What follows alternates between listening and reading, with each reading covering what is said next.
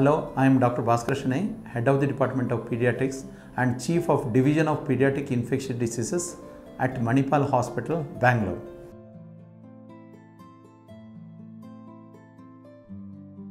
Over a period of time, the studies have found that the immunity wanes after some time.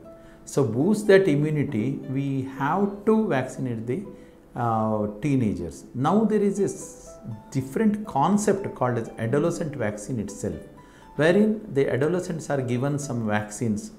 Few are new vaccines which are given there, few are the old vaccines to boost the immunity. For example, we give DPT at 6 weeks, 10 weeks, 14 weeks, then 5 years and 10 years.